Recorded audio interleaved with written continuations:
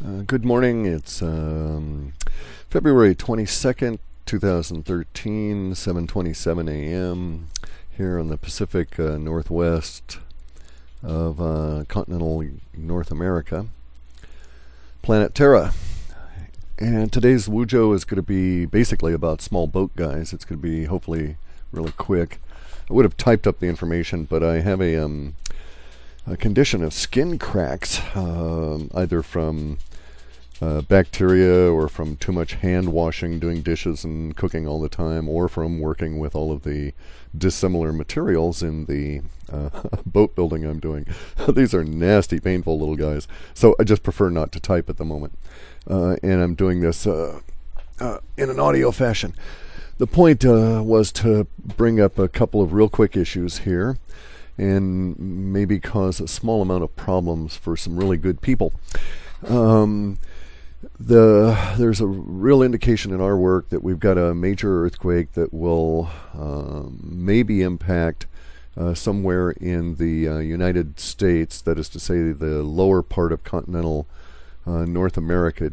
Our data didn't really show that it was going to impact Canada much, and this pending earthquake that is an interesting one, because this one that we've got a reasonable date for around February 27th, give or take 3 days each side of that, is not necessarily the one that's going to hit the Pacific Northwest, but it got me, that was shown in our validation studies of Courtney Brown's Firstaid.org work, which I'll talk about that in just a minute.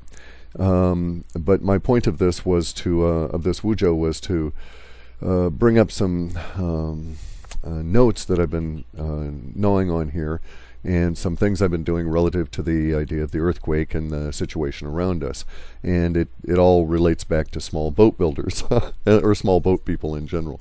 But let me take a minute and say that I've been in contact with Courtney Brown. He gave me a call and I was out, and I returned the call, and we had a nice little chat. And he gave me some information that is very pertinent to his position relative to the Farsight.org study. And I need to clarify that he's quite explicit. He hasn't called it off. He hasn't said it's fulfilled or anything. He was at great pains to let me know that he was saying that the meteor portion of it has been fulfilled in his mind. So I just simply misunderstood because of the linguistic weight, if you will, that he had placed on the meteor portion. It did appear as though he was saying, "Oh well, it's all over," and that's not the case. He's just saying, "Well, the meteors have appeared. Now let's see what else is happening." Now, it is also true that Courtney's position was that the flooding and the tsunamis and so forth were caused by an impact from space, and he thinks, and because he's a mathematician in an academic environment, he has this understanding that deals with the idea of probabilities against a background of a supposed assumed neutral universe. And so his assumption is that probabilistically such a great meteor event as we have had is unlikely to reoccur anytime soon, since they occur so seldom. And I agree with him. Probabilistically, if you think that way, the idea of more meteors showing up and causing more damage this year, it would be an extremely odd situation from a probabilistic view. Now, from my view of universe, it actually makes more sense that we're going to get more meteors this year than not, because of the existence of one set of meteors. In my view of universe, brings us into a set where the probability actually increases that we'll have more meteors appear. I don't need to get into all of the details of it, but it's sort of like the three celebrities dying or train wrecks or something. You know, they always come in threes. And so if you have one train wreck or one airplane crash, you look for the next two in a shorter period of time. And you can debate me on this, but if you wish to just alter the range of time you're dealing with, statistically, it bears out that indeed this is not merely a pattern that is in human consciousness, but is a pattern that works out in reality. So in any event, though, Courtney Brown's position is that, the meteor portion is done, and since he had thought that the meteor portion was what was the causal agent of the displacement waves and the giant onrush of water, then he thought, well, that can't happen, and we must be in another timeline. Now, let me note that Courtney and I disagree, and we've agreed to disagree on our basic assumptions as to how the universe operates, timelines, etc. And that doesn't really, it's not material, it's not pertinent to this.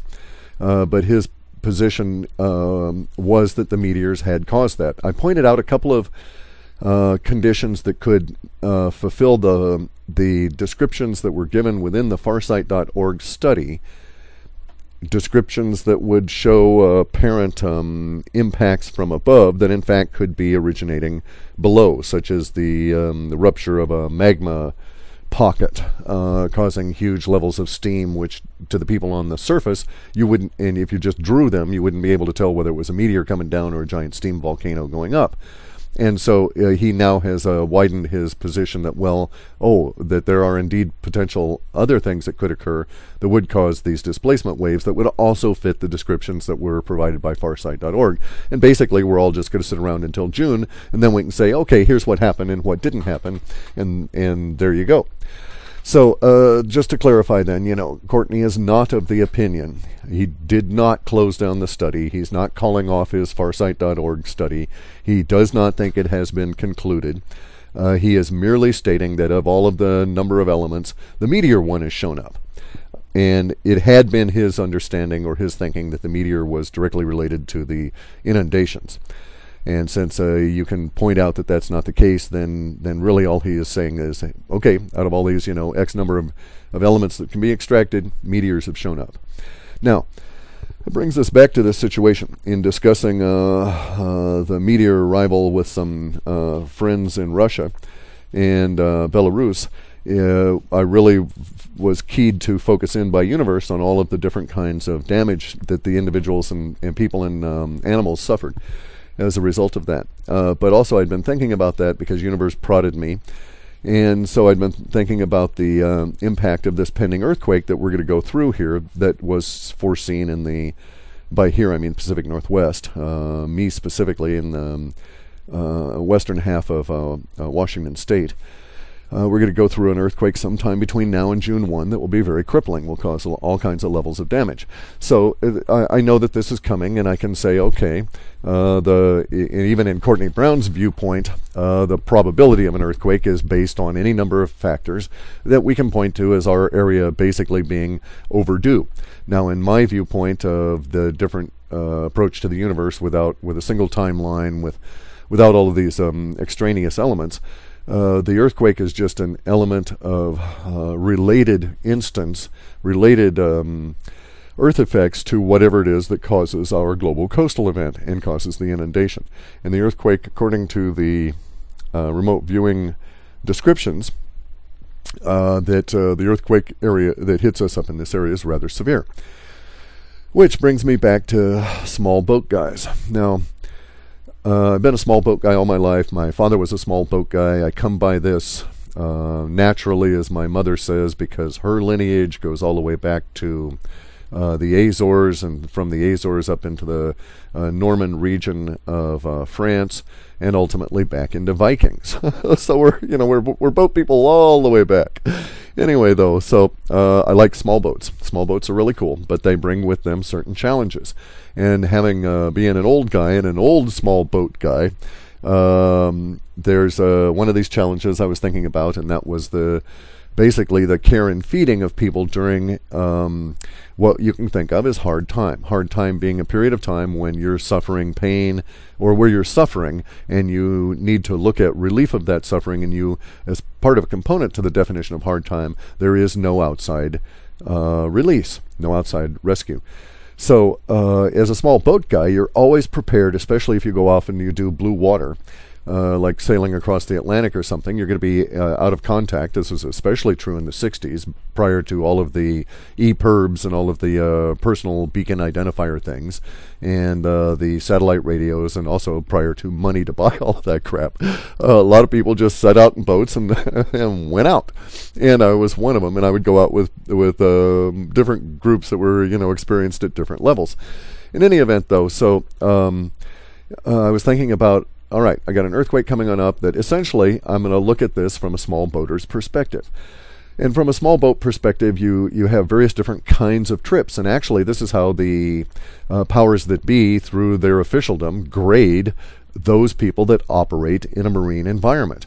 There's basically two separate paths to captainship, if you will, or skipperdom in a professional manner. And these two different paths are looking at the vessels that you would potentially skipper in two separate fashions. One is by tonnage. Is it a big bastard? You know, there's all kinds of things that skippers of very large vessels need to deal with in a sense of, you know, mass, gravitas, and so on, that skippers of smaller vessels do not. Although the principles are the same, the extent of the potential ramifications are far reduced because of the 1/4 of energy and all of that kind of business, or energy reduced to 1/4 of the square, etc.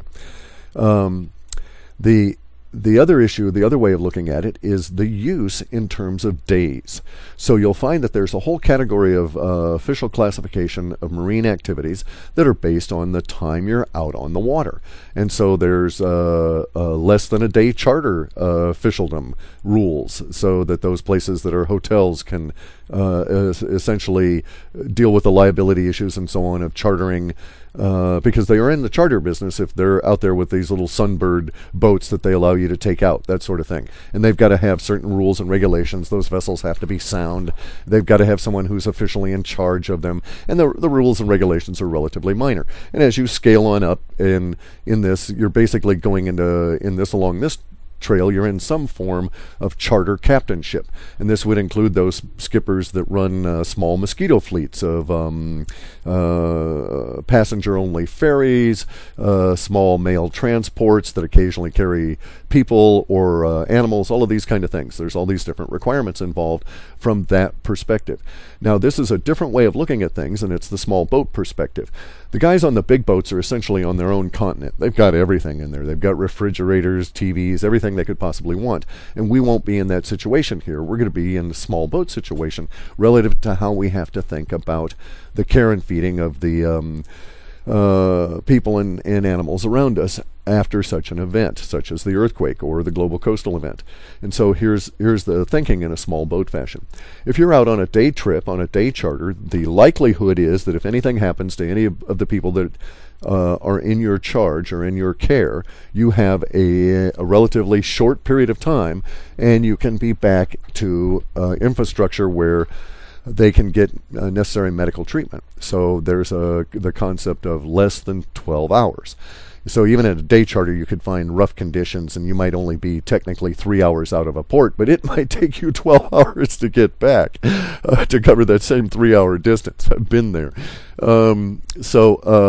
There's this half-day deal. So there's a certain level of care provided in terms of first aid kits, what you're assumed that you have to have, and this is also based on the number of passengers on the boat and the size of the vessel as well, because that does intrude. But nonetheless, the thinking is what I want to talk about, and that is the idea of how long before there might be some form of medical assistance. If you were in a situation where there was a very large earthquake and you had to tend not necessarily to yourself, but maybe to yourself, but also to those people around you, and what kind of injuries would you face? And so our recent experience with the meteor was very illustrative, because most of the injuries fell into one of two categories, and that was lacerations was the huge majority of them, but there were also a few people that suffered, if you will, gravity impacts. You know, they were knocked over and they had a concussion, broken bone, this sort of thing. There were very few. From as I understand it, it was less than 10% of all of the injuries were not lacerations. Now, some of the lacerations were quite life-threatening and very nasty. That's a separate issue, but we're talking about just the direct cause here, the impact of this. And so examining most of the injuries I've encountered out on the water as a small boat guy, that's really what it comes down to. There's very few injuries. There's three categories of injuries that I've had to deal with in 50 some odd years on boats, and those are primarily lacerations, secondarily is burns, and then at a third level is gravity injuries. you're either hit by something or you fall and hit it, and you have some level of damage that way. But of most of these injuries, they're lacerations and or burns. And then perhaps maybe 80 to 90%, very few actual falls and broken bones and that kind of thing. So my primary